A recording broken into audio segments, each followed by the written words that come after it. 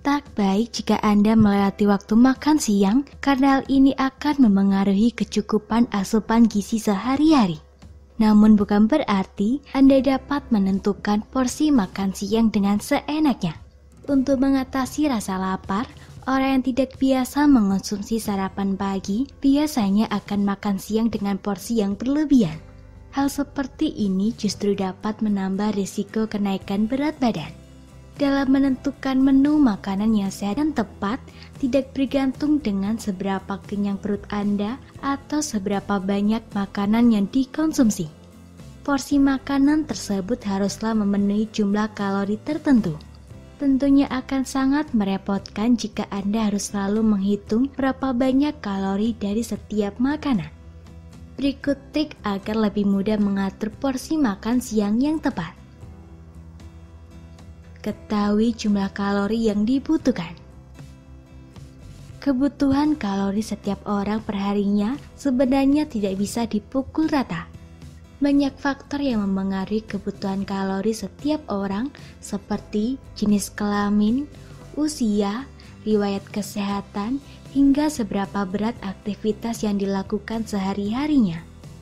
Nah, porsi makan siang yang ideal ini haruslah dikendalikan dengan mengikuti kebutuhan kalori tubuh Anda.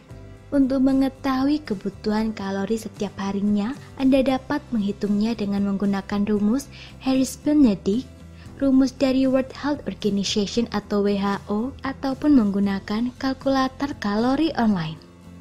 Idealnya, kebutuhan kalori yang perlu dipenuhi dalam satu porsi makan siang adalah 30% dari jumlah kalori yang dibutuhkan dalam sehari.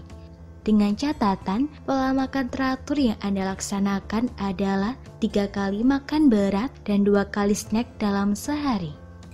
Cara lain untuk memastikan kebutuhan kalori Anda adalah dengan berkonsultasi dengan dokter dan ahli gizi yang Anda percaya. Misalnya, kebutuhan kalori harian Anda setelah dihitung adalah sebesar 2000 kalori. Maka, porsi makan siang yang dianjurkan adalah sebanyak 600 kalori. Nah, dari angka tersebut, barulah dibagi lagi menjadi porsi per bahan makanan dari karbohidrat, protein, lemak, hingga vitamin dan mineral. Membagi komposisi makanan. Setelah tahu berapa banyak kalori yang sebaiknya dimakan saat makan siang, selanjutnya Anda mesti pahami bagaimana cara membaginya ke dalam bahan-bahan makanan dari makanan pokok, lauk pauk, hingga sayur dan buah. Nah, saat ini Kementerian Kesehatan Indonesia telah mengeluarkan anjuran baru yaitu Pedoman Gizi Seimbang yang di dalamnya menjelaskan tentang bagaimana Anda harus membagi makanan dalam satu piring. Pedoman baru yang bertajuk Isi Piringku ini menganjurkan untuk membagi isi piring dengan komposisi sebagai berikut. Makanan pokok seperti nasi, bihun, mie, roti atau penggantinya 3/4 dari isi piring. Lauk pauk seperti protein hewani dan nabati 1/4 isi piring. Sayur-sayuran 3/4 isi piring.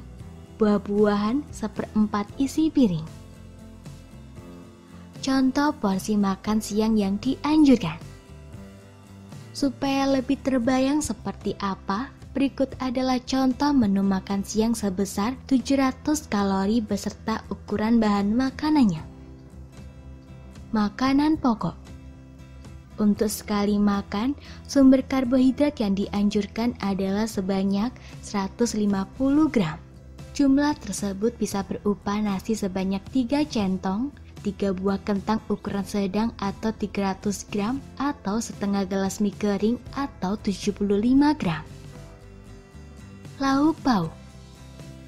Lauk hewani setara dengan 75 gram ikan kembung, 1 butir telur ukuran besar, atau 2 potong ayam ukuran sedang tanpa kulit. Sementara lauk nabati yang sebaiknya dimakan adalah sebanyak 2 potong tempe ukuran sedang atau 1 potong tahu ukuran besar. Sayuran.